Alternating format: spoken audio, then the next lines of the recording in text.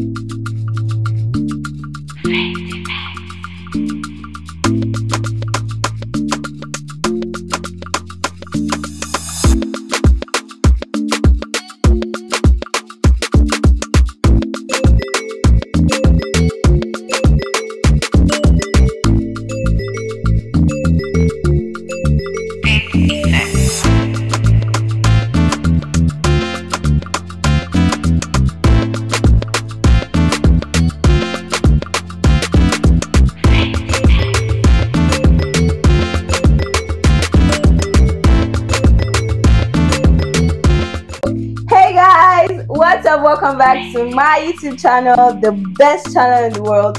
Welcome back to where? Faith Effects. And over here with me I have Yvette Baker, all the way from Lagos, guys. And I'm just going to leave her to introduce herself to you guys. Hey people, what's up, what's up, what's up? It's your girl Yvette Baker. Today we're gonna be making a super duper yummy moist chocolate cake with most minimal ingredients, and guess what, without an oven in the shortest possible time. Oh my guys, did you hear that? Without an oven. First of all, I am a cake lover. People who know me on this YouTube channel that I'm a foodie. So if I can make my cake by myself at home without an oven, I'm here for it. And do you guys know that this cake she's going to be teaching us today is vegan friendly? And also need that we'll be making it under 15 minutes.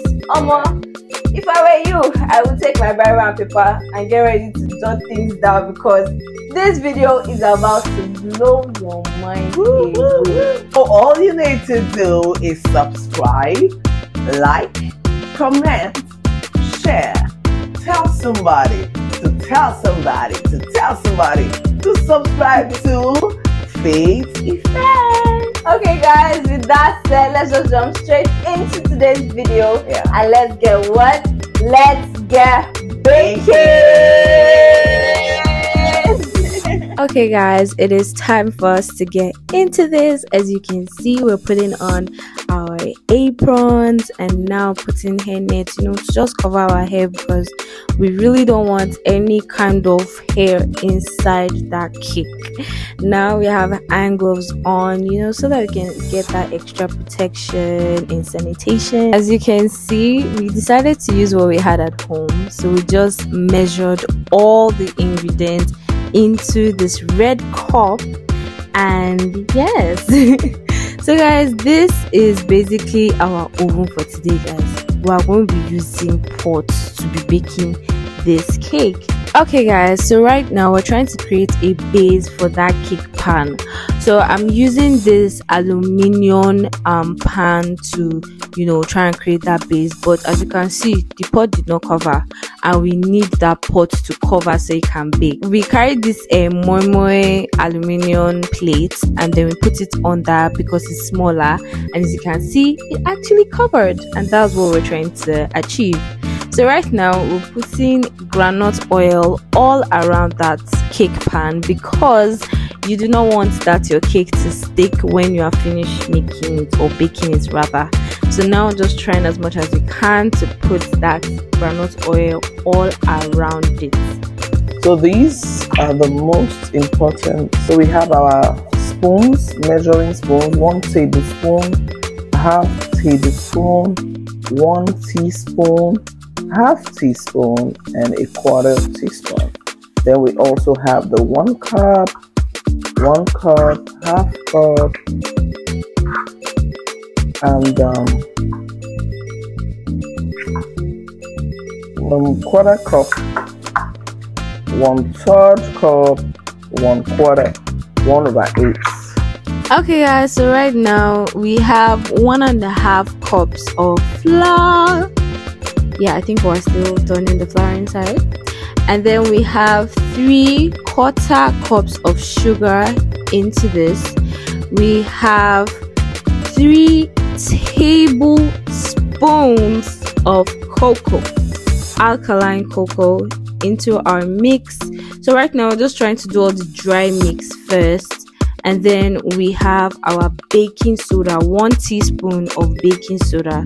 So this is the dry mix, so we're just trying to mix it all in until everything has mixed in and it's just one color, like it's just the cocoa color. As you can see, we've not put all the wet ingredients. And one thing Yvette Baker did was that she made 4 parts.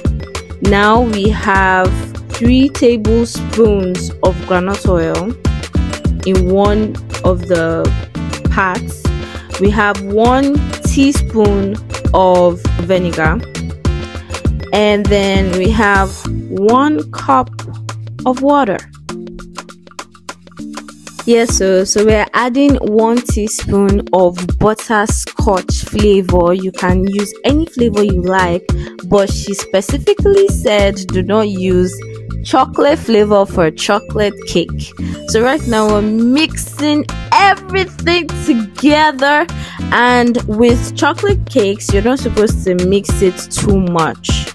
As she said, chocolate cake can actually take a lot of things, so you just mix it well enough to get all the dry ingredients mixed with the wet ingredients, and boom, you're good to go.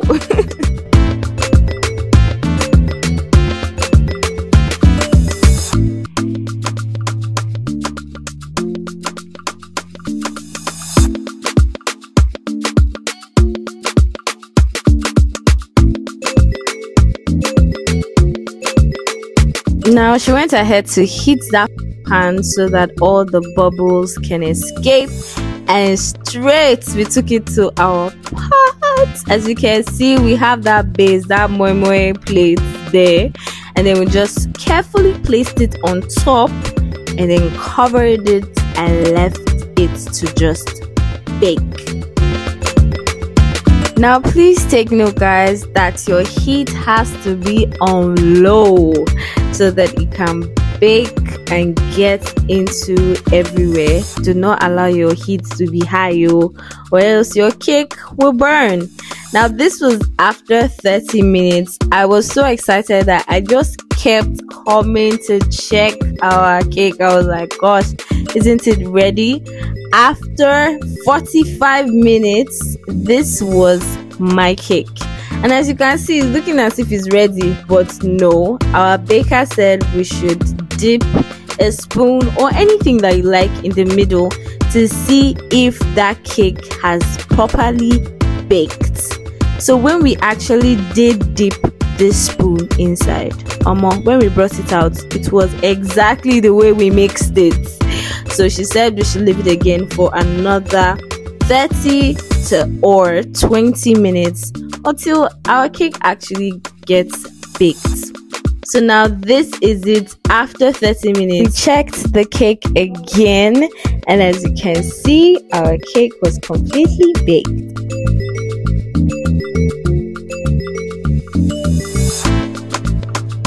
And voila guys, here is our yummy chocolate cake. My oh my, am I already salivating, because Jesus, I love chocolate cake so much, yo.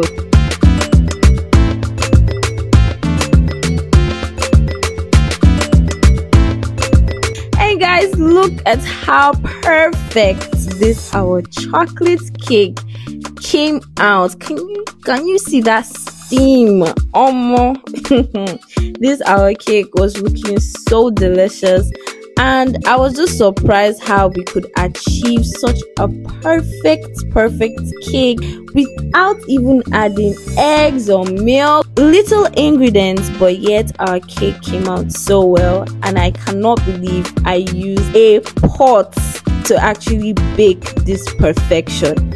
So guys, are you going to try this at home?